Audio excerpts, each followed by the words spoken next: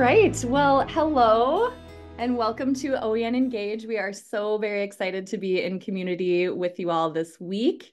And we thank you for joining us for this session, OEN 101. My name is Barb, and I'm the Director of Community Engagement here at the Open Education Network. It's great to see some familiar faces in here. Saw a lot of them in Dave's last kickoff session. So I invite you to introduce yourselves and share where you're joining from in the chat. And as we begin, I'd like to also get a sense of what brought each of you to today's session. So we're going to start out with a poll. What brings you here? Our options are: I'm new to the community and want to learn more. I've been part of the OEN for a while but need a refresher, or I'm familiar with the content but taking in all the sessions I can this week. So as you answer that, I have a few housekeeping items. Dave just shared the OEN land acknowledgement and our community norms in the kickoff session. So if you'd like to review them, you can find them at the links listed here. I'm joining you today from St. Paul, Minnesota, traditional and contemporary lands of the Dakota people. And we also welcome you to share your land acknowledgement in the chat if you wish to do so. This session is being recorded for the benefit of those in our community who are unable to attend live. And if you have any comments or questions during the session, please submit them via chat, and Tanya and I will do our best to address them. We'll also have time for questions at the end. All right, so I'm going to end the poll and share these results. So we've got a lot of new folks here, which is really exciting. So glad to have you here. Those that kind of need a refresher, and a lot of people who are just jazzed to be at OEN Engage, which I think is really exciting. So I'm welcoming those of you who are here and can probably teach OEN 101 to share your comments that might be helpful kind of as we go through things in the chat over the course of the session, because I think that can benefit some of our new folks and is also just a great way to get to know one another. All right. So to outline the session, we've got this slide. The goal for today is to orient you all to our community and familiarize you with some of the foundational tools available to members, or just spend time together for those of you who already know these things. A lot of this information can also be found in our onboarding course, which we'll drop in the chat. And so we'll begin with an overview of who we are as a community and how you can connect directly with your fellow members before moving on to tools that you all have access to. And to wrap this session, we'll review the OEN Engage schedule one more time to give you an idea of how you can best plug in this week before we've got time for questions at the end. So who are we as a community? You may have just seen the slide in Dave's session, but as a refresher, kind of beginning with our OEN staff, you can think of our team not only as a resource if you need us, but also as your biggest fans kind of cheering you on from the sidelines and cheering your open education initiatives on. I'll point out some of these faces that you'll be seeing over the course of the week, or whose names you might already have seen in your inbox. We just heard from Dave, our executive director. Tanya and Jamie collaborate closely on our certificate programs, as well as our open educational practices initiatives. As our digital content strategist, Tonya highlights the work of our members on our website, blog, and social media accounts. And she's always open to ideas for blog posts and for our new community connections feature on the website. So she might reach out to you at some point in that capacity. Karen is our go-to person for all things publishing, and her and Cha Yang and Jamie also collaborate on the Open Textbook Library, or the OTL as we call it. Andy's the one behind the scenes working on the OTL and the data dashboard. Lorraine is in charge of membership contracting and collaborates with Barry on invoicing. So for logistics for your membership, she is your go-to person. And in terms of my role, I like to say that I'm a big set of OEN ears, as I'm here to listen to your needs and ideas and then bring that back to our team so that we can respond with programs and different resources to help address those needs.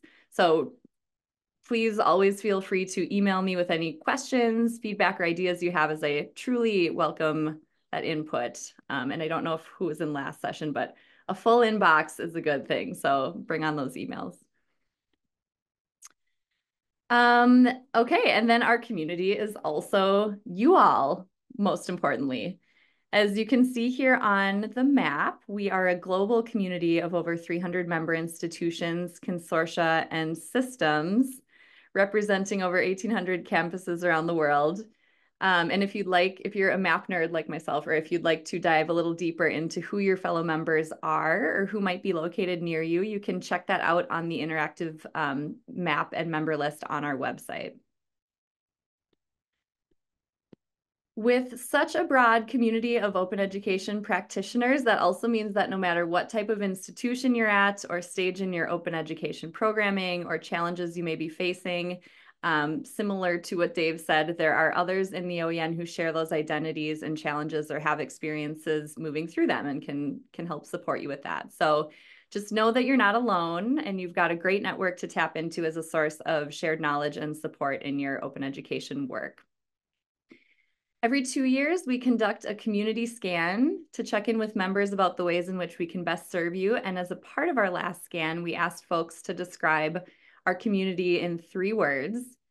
And the word cloud on this slide was created with those responses. You can see in your own words, our members described our community as supportive, that big one, open, welcoming, helpful, collaborative. They also use words like active, resourceful, energetic, and committed. And I would say in my experience, this does really, truly represent the culture of our community and really what our members bring to one another. So we hope that you feel the same sense of belonging and support as a part of our community and know that you're also a key part. And we hope that each of you feels empowered to share the strengths and experience that you bring to the table as well. All right, so that was a little taste of getting to know who we all are here. Next up, we'll cover ways for you to connect with others in our community. Just kind of like the lead into this, I just want to note that facilitating these connections between you all, between our members in the spirit of sharing, support, and collaboration is really the most important thing we do at the OEN. So to highlight, we offer 4 channels whose primary purpose is connecting those in our community with similar interests and goals. The Colleague Connector Program, the NICE Forum, a self-named group that stands for Nourishing Interconsortial Collaborative Excellence, our Open Pedagogy Learning Circles, and the Publishing Co-op. So if you have ever wished you had a personal sounding board or colleague with whom you could brainstorm all things open education, the Colleague Connector program might be a good fit for you.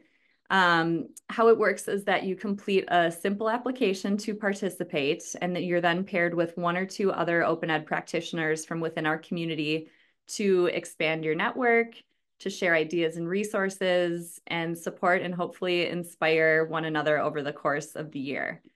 The partnership or the program runs from September through May, though you're welcome to continue on with those relationships after it formally ends. We've got 1 full group meeting to kick off the program together at the beginning, and then partners are encouraged to meet regularly and sent monthly conversation prompts to help inspire discussion.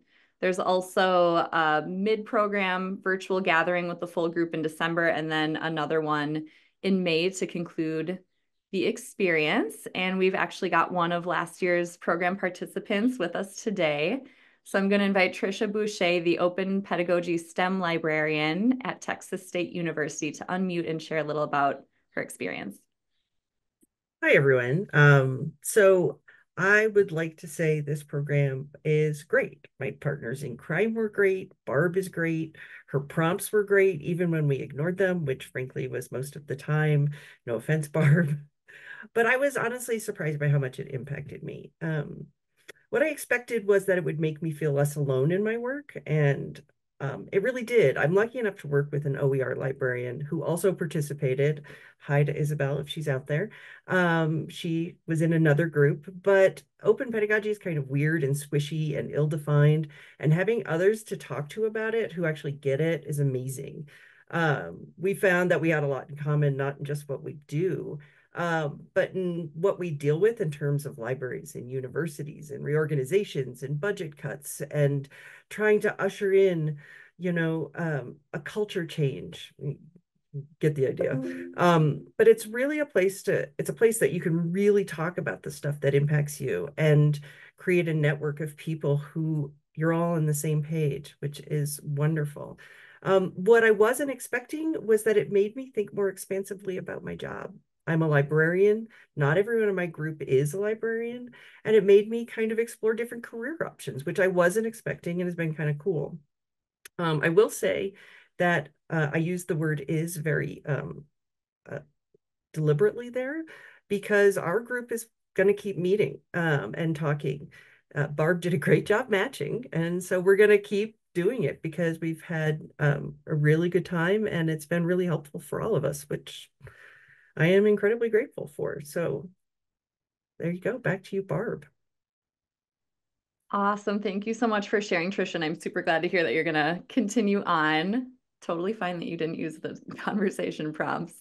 And yeah, I think actually that's a testament. I'm glad you mentioned that because that's a testament. The good matching is a testament to what you all, the time and effort and thoughtfulness you put into completing your Colleague Connector program application. So that application process is open at the moment through August 4th. So to best match you, I would just encourage you to put some time into those questions so that we can pair you with someone that would be a good fit.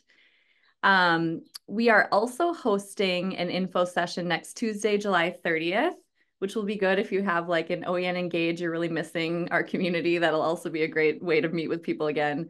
It's at 2 p.m. Central, and you can register and apply via the links in the chat. The NICE Forum is a space for members who are consortium or regional system leaders to come together to share best practices for scaling open ed initiatives across their membership. So we meet on the second Tuesday of every month from 2 to 3 p.m. Central to discuss a particular topic that was chosen by the NICE Forum members.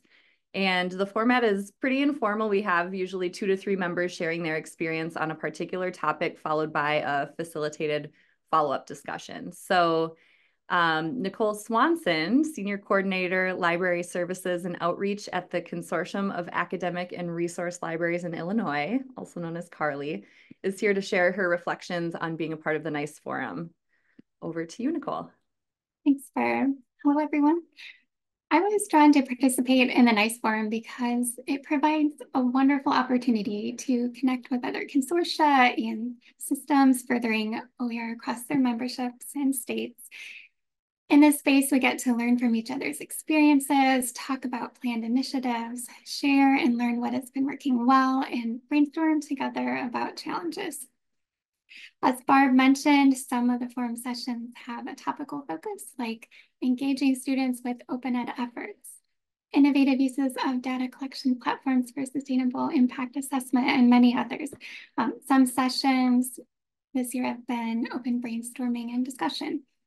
Whatever the format of the session, everyone has the opportunity to participate and engage with the discussion. If you get pulled away or don't get to attend live, Barb shares notes afterward that allow you to still benefit from the information and resources discussed. So if you're thinking about joining, I would highly recommend participating in the NICE Forum. Supporting each other and learning together allows consortias and systems efforts to have an even bigger impact. So thanks, and I'll hand this back to you, Barb.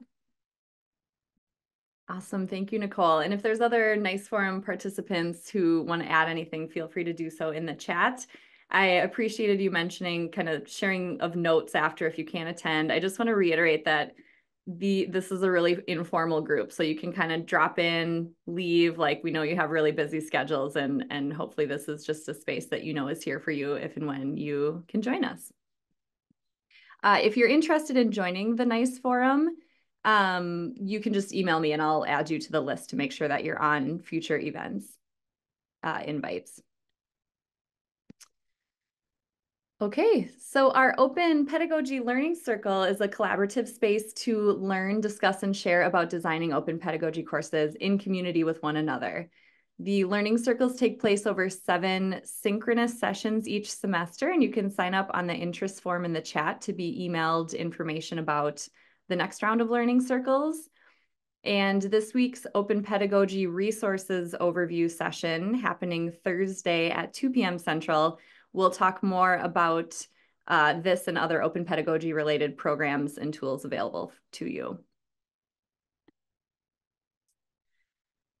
Finally, joining the Publishing Cooperative is a way to connect directly with other colleagues interested more specifically in publishing open textbooks. Those who complete our Pub 101 program and want to continue to learn more about publishing alongside fellow members and kind of continue those discussions are invited to join the Publishing Co-op. And you can learn more about this and other publishing-focused opportunities at Wednesdays, creatively named So You're Thinking About Publishing session with Karen, which is happening at 10 a.m. Central Time. Oh, glad to hear, Trisha, that you found the learning circles to be super helpful too. All right, so now we're gonna switch gears a little bit and talk tools. As we head into talking about tool number 1, we're gonna do another poll here. So this time around, the question is, how familiar are you with the Community Hub? First option or response being, what's the Community Hub? Second, I've heard of it and been meaning to check it out. Third, I use it every now and then. And the last one, I'm a frequent flyer. Give you a couple more moments here.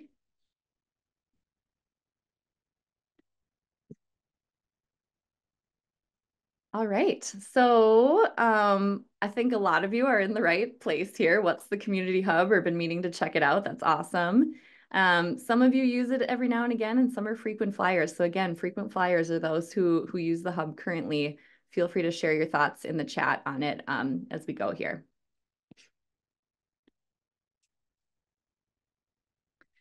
Okay, so what is the Community Hub? Great question, everyone. The Community Hub is a collection of community-created, openly licensed resources to support you in building a foundation for your open education initiatives. So there's a lot of stuff on there. It includes all of the slides and support materials for OEN faculty workshops that we'll be teaching you how to deliver at this week's Train the Trainer sessions. It also houses an abundance of resources to support you with publishing open textbooks. And it's a place where we also, the OEN team, posts OEN news, blog posts, and other important membership updates. You can add an unlimited number of people to access the Community Hub, but note that it's most relevant to those supporting faculty with open education work when you're thinking about who that might be. And I'll show you in a minute how you can add folks to the hub. Those that have access currently can log into the Community Hub via the OEN website. As you can see here, just click on that little login in the top right-hand corner of our site. If you've already got access, you might want to log in now if you're able to, as we are about to walk through some of the Community Hub features together. And if you don't have access, just email me and I can add you after the session.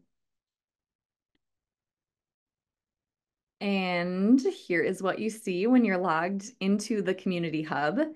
Beginning with the Resources tab on the left-hand side, you can see that there's a number of different themed resource sections listed there. If you click on a section, it accordions down with a list of related materials to support your work. This is where you can find those materials for the OEN faculty workshops that I mentioned under the OER Adoption, Open Pedagogy, and Publishing tabs. And again, everything on here is openly licensed. So know that you're free to share anything you find on the Community Hub more broadly with your colleagues on campus, or modify or customize the materials to fit your needs. On the right-hand side, there's a list of open textbook library data points, which you might find these numbers helpful to share with faculty as you introduce them to the OTL as a resource for finding open textbooks. Clicking on this purple button that we're pointing to allows you to submit a textbook to the OTL. And given that it fits our criteria for inclusion, we'll add it. And we really appreciate your help in expanding our continually growing collection. By clicking on the teal button in that section below, you're able to add details about any open textbooks that you or your faculty are in the process of developing, which will then show up on the OTL page under the Coming Soon section. So not only is this great PR for your open textbook authors, but it's also helpful to those who might be searching the collection and not finding quite what they're looking for, as they can see the content that'll be available on the OTL in the near future. All right, moving over to the events tab. This is where you can view details and registration information for events hosted by the OEN or by our community members. So if you're looking for upcoming professional development opportunities, this is a great place to start. If you are hosting an event and would like to invite our community, you can also do so by clicking the purple button on the right to submit those details, and then we'll be sure to add that to the calendar. We offer a number of recurring events, all of which are listed on the calendar, and just to highlight a couple of them here. Every first Monday of the month, we host Publishing Tea Time, which is an opportunity to chat about specific publishing topic with time set aside to talk what's called Tea and Sympathy with other colleagues that are moving through the publishing process and kind of what that looks like. We also host an open pedagogy community of practice on the last Thursday of each month, which is an informal space to share wins. We know how important that is, challenges, and hot topics related to open pedagogy with your fellow members. And then our community conversations, our event planning committee did a really great job of kind of putting together the format for these this year. These are themed sessions where a panel of our community members share about a more general open ed topic, followed by a space to connect with other members in small group discussions over that topic. So we'd really love to have you join us for any of these.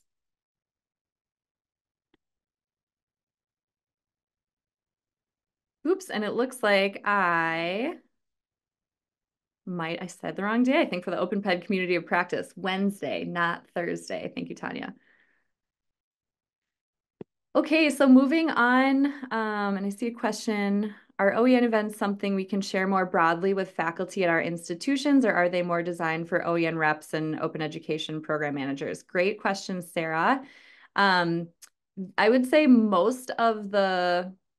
I wouldn't say most. A number of our events are focused more so at those who are supporting faculty with open education initiatives, but you're more than welcome to share out event links with anyone on your campus. So when you go to our event calendar, there'll be a link for you to click for each event that has a more thorough description on what the event actually is on that Zoom registration page. So just take a glance at that, and that should clarify kind of who the event would be most relevant for. Thank you so much for asking that. All right, so moving along to tool number 2. This is my personal favorite tool, the Google Group Community of Practice. Our Google Group, as many of you know, is an active, welcoming space for you to connect with other members directly, whether that's asking questions, to crowdsource answers, to perhaps find solution to challenges you're facing. I also have been encouraging folks to share successes in the Google Group, as there's a lot to learn from those as well. And I think it can bring sometimes that much needed celebratory boost or some inspiration to our community as well. The Google Group is also a great place for you to promote opportunities like events or conferences that you're hosting that are open to the broader open education community. And then finally, it's also the place where our staff shares out information on OEN programs, professional development opportunities, events, application processes, and other updates. So really, it is the OEN community in your email inbox. And kind of as with anything else in this presentation, if there's any Google Group users who are here today that would like to share anything about your experience with the listserv, feel free to add your comments in the chat. I do want to note that to maintain the focus of our and culture of our Google Group community of practice, members are allowed a select number of what we call delegates who have direct access to the group and act as liaisons between the OEN and their local campus community. Institutional members are allowed 4 delegates to access or be added to the Google Group, and consortium systems can add up to 9 delegates. So that said, who's usually chosen for that delegate role? They're usually those who work with faculty on open education initiatives like librarians or instructional designers, or oftentimes they're members of an open education committee on your campus or in your consortium. So people kind of in those open education leadership roles. And the Google group is really made up of people at all different stages of open education programming, with that said, including those who are just getting started. So we hope that you or your delegates feel welcome sharing and engaging with our community members in that space. And we definitely encourage you to keep the Google group top of mind as a place for you to tap into our collective knowledge, experience, and the generosity of our community, or as a space to continue the conversation for anything that piques your interest at OEN Engage over the course of this week. All right, so we've got another poll. I'm curious to know if those of you here, let's see. Are you a part of the Google group? Or if not, do you know who the delegates from your campus or consortium are? Yes, no, or I'm guessing there may be some, maybe so.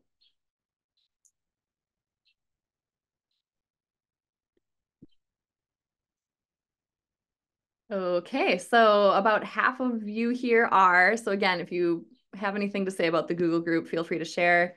Those who are not or not sure, this is a tool that you really want to be taking advantage of. I think it's just such an awesome resource.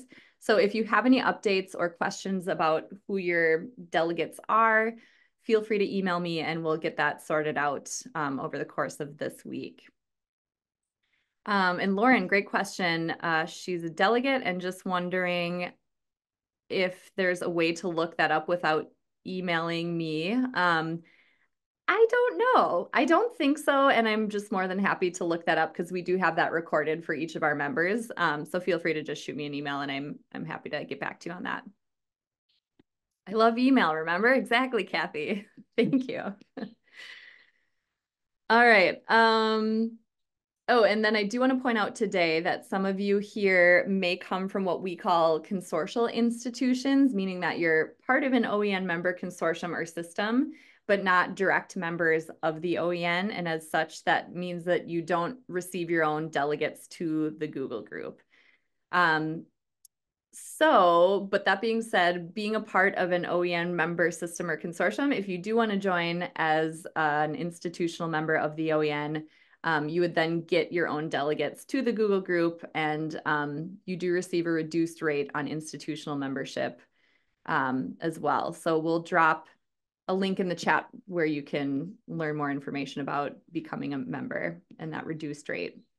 And Barb, can you address Kathy's badging question? I'm sorry, I don't know the answer. Ooh, yes, I did not see that one. Sorry.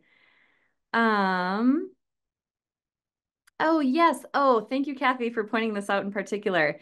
I think it's under the Open Textbook Library tab of the Community Hub.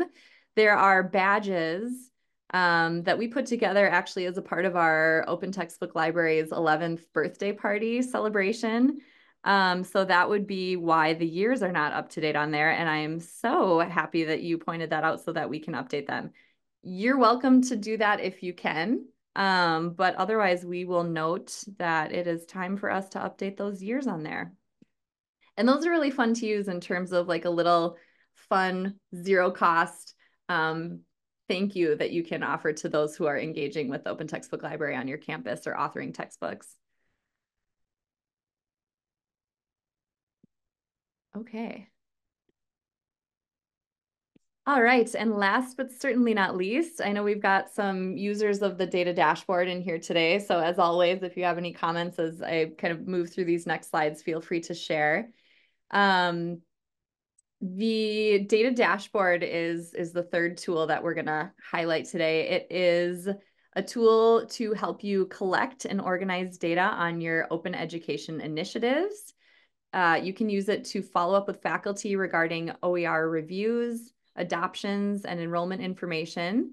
You can pull the data from your dashboard for your reporting and advocacy needs and track your program impact, including student savings in there. So kind of what this looks like from the member perspective, for data security and integrity purposes, we do limit data dashboard access to 1 or 2 administrators per institution or consortium. Typically, that's the main OEN contact, and then anyone else that you might have let me know who should be the admin. This is another thing for those institutions that are not direct members of the OEN that I just mentioned. Your main consortial contact has, or system contact has, access to the dashboard that they can use on your behalf. So something to keep in mind. And again, should you join as an institutional member, you would then have your own admin. And then, yeah, if you've got any questions about who your data dashboard administrator is, do feel free to, or need to update that at all, do feel free to shoot me an email and I'll get back to you this week. So in terms of how do you get to the data dashboard, administrators will see an additional tab on their community hub. From there, they can add people to the community hub, like I mentioned before, access the data dashboard, and view information on how to use it. So for those of you who are admins here, I welcome you to open your dashboard to explore and kind of click around as we go through the next couple slides. You just simply click the link to your data dashboard to enter the platform. And voila, this is what it looks like, or what you'll see. Okay, so for the next couple slides, I'm not going to do a full tutorial, but going to show you some of the basic dashboard functionality so that you get an idea and kind of a visual of how it might serve your data collection needs. Here is the Programs tab, where you can create programs or groups of people that engage with your open ed initiatives, whether that be through faculty workshops that you host, grant cohorts, or simply groups of faculty that you might interface with over the course of the year. You are able to add participants to each of your programs and then record program details to keep all of that information organized in one place. In addition to tracking your programs and participants, the dashboard also allows you to follow up with faculty by creating and sending email campaigns that we refer to as activity requests. There are 2 types of activity requests that you can send to faculty. The first being an invite to review a textbook in the open textbook library that will generate a unique link for faculty to do so. And this is the follow-up method to our Introduction to OER Adoption faculty workshop that allows them to kind of then gain that firsthand experience with an open textbook and really helps them see the integrity of the materials and envision how they might integrate OER into their courses. So again, you want to attend tomorrow's Train the Trainer session on Intro to OER Adoption workshop to learn more about delivering that particular one. And then the second kind of activity request that you can send is an adoption and enrollment update. This version generates a link that faculty can click to submit details on OER that they've adopted for their course, along with enrollment numbers for that course. So integrating that kind of activity request into your workflow can be a really great way to stay on top of that information while having that regular touch point with faculty on your campus. What you see on the screen as I'm kind of explaining all this is the activity request form that just walks you through the process of creating these email campaigns in your dashboard. And as someone, I always like to say, as someone who doesn't love learning new platforms myself, I can confirm that it's pretty intuitive and easy to learn. So just one more note on these activity requests. Once you've sent them out, you can track which faculty have completed your activity request so that you can kind of manage that stipends or incentives that you're offering. And in terms of tracking details on specific program participants, each faculty member that you add to your dashboard has a user profile. So you can see our open education champion and tennis champion, Serena Williams, is in this example. Her user profile allows you to record details about your interactions with her, and it provides a snapshot of how she's engaged with your open ed initiatives, tracking which program she's taken part in, any activity requests you've sent to her, and OER adoptions or open textbook reviews that she's completed. Finally, the reports tab is where kind of the fun one where you can go check out your data and pull data from your dashboard for your own advocacy and reporting purposes.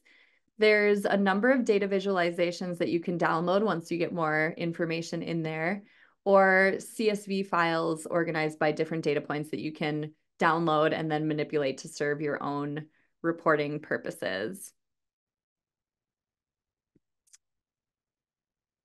Yeah, and actually, Lauren, coming back to your question, I see your comment in the chat. Correct. Under, if you're a data dashboard administrator, under your settings tab, exactly, is where you can see who your data dashboard administrator or administrators are. And then that's where you can manually add folks to access the community hub. But you're right that the Google group isn't tied to your dashboard, so you'll just have to reach out to me directly, which is also a good note if you want to add someone to access the community hub and you also want them to be one of your delegates for the Google group, you are going to want to email me so that we make sure that both of those things happen. Okay, so while that was a very quick overview of some of the ways in which the data dashboard can support your data collection efforts, we offer more thorough training that you can move through at your own pace on our data dashboard documentation site, which we'll drop in the chat. Or if synchronous learning is more your style, our colleague Jamie leads monthly training sessions where she walks you through the dashboard functionality so you can ask questions along the way. All upcoming training sessions are listed on the Community Hub events calendar, which the next Intro and Basics is happening on August 12th, you can see here, and the more in-depth deep dive session is on August 14th. All right, so now that we've covered all of those tools, next up is how to plug in during this week's sessions. Some of you may have seen this in Dave's session prior, but we'll review once again. I'm really excited about the session happening this afternoon. We have a great opportunity for you to review some of the resources maybe I've shared out today during what's called the Community Co-working Jam. So you'll have the chance to work on a to-do list item for a chunk of time, which may be one of these links that we've shared in the chat. Would be a nice time to review those. And then you'll have a chance to connect with fellow members at the end of the session. This is optional if you want to stick around for that, to talk about what you are working on and your plans for OEN Engage Week. And we'll even be crowdsourcing a playlist during that session, so it should be a fun one.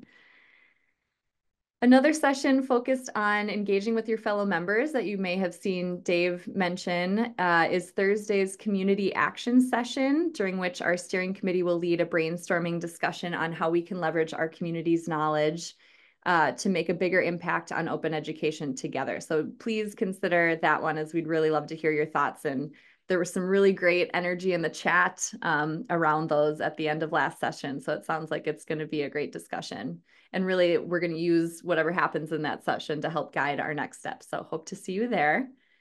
And then, as you may have noticed, each day during the middle of the week follows a theme. So tomorrow's theme is OER adoption, Wednesday's publishing, and Thursday's is open pedagogy. And on each of those days, we have a different Train the Trainer session to teach you how to deliver workshops to your faculty members, engaging them with each of these topics. So definitely attend those if you're interested in learning how to lead those and also learning best practices from some of our fellow community members who have been leading those workshops for a while. And then to close the week, the Colleague Connector Live session is a space for us to have some fun meeting others in the community. Really excited about this one as well. We'll have discussion prompts and small breakout rooms where you'll have a chance to talk with 3 to 4 other community members about why we do the work we do, sharing some of your open ed successes and what you'll be working on this next academic year, and to just celebrate the culmination of the week together. So we look forward to hopefully seeing you again at some of these sessions, and we really hope that you find them to be useful and hopefully even energizing. So yeah, thank you so much for taking the time to be here this morning, for soaking in all of this information I have just shared with you. We'll put my email in the chat once again so that you've got it, as well as a link where you can schedule a quick 30-minute meeting with me if you want to just talk one-on-one and go over any of these items together, or perhaps discuss which opportunities might be the best fit for you, and I'm happy to help. So with that, I see we have 5 minutes left for questions.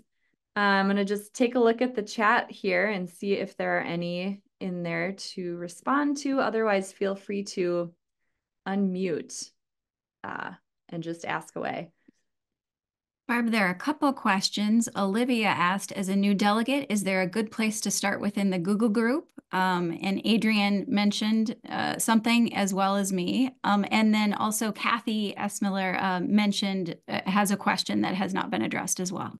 Okay, thank you for that. All right, so I'm going to start with Olivia's question. And thank you so much, Adrian and Tanya, for responding to that.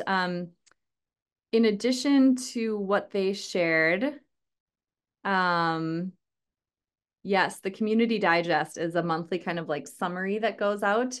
Something I want to mention, that when you're added to the Google group, as a new delegate, if you do want to go into the Google group page itself and kind of explore, there's a search function where you can enter a topic and it'll pull up all of the old conversations that have already happened around that topic. I do want to note that you do have to have an email address that's associated with Gmail, or you have to like tie your email address to a Google Drive account for you to be able to like actually go directly to that page. So that would just be my additional comment there.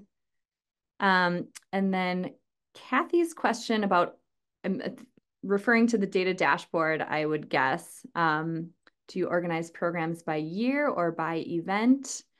And for repeated events, do you create separate instances or roll them all together? This is a question this is one I would actually maybe encourage you to ask the Google group, Kathy, and or have anybody respond to Kathy's comment here. I'm sure that will change program to program. And maybe this is a good inspiration to have a community conversation about how folks are using the dashboard. All right, any other questions or comments, or are we in like information overload at the moment? Thank you, Elizabeth, for sharing your process for the data dashboard. All right. Well, I know this was shared way at the beginning of the conversation, but also to reiterate, the OEN new member onboarding course has a lot of the information that I just shared in a place where you can just easily refer back to it. So Tanya, I don't know if you have easy access to maybe drop the onboarding course back in the chat again. Will do. And someone asked me privately, could you explain just briefly a little bit more about the badges? Oh, sure. So the badges were a virtual party favor that we put together for the Open Textbook Library's 11th birthday party. And what they do, maybe I can stop my screen share here and drop them in the chat. But it is a badge that you can offer to your faculty. Yes, let me just pull this up here. Okay, so these are just fun badges that kind of name, there's different badges for OER adoption, OER advocates, celebrating the Open Textbook Library, badges that say I'm an open textbook author. So they're just a virtual way for you to incentivize faculty perhaps, or give them something fun to celebrate the open education work that they're doing. We also have a document with instructions on how to use the badges. So they're just kind of an informal way, again, for you to be celebrating those that are doing this work. And noted now that we need to update the years on those. I also wanted to add, if I could, I just dropped a link in the chat for updated badges so that there's no limit to the date there. It's just says established 2012. So there's no end date to it. You can just continue to use it. Thank you so much, Tonya. You bet. Awesome. Well, I'm glad these badges are getting kind of a second wind today. I see that we're at time. So thank you all once again for coming. We're excited to see you at other sessions this week and hope you have a great rest of the morning.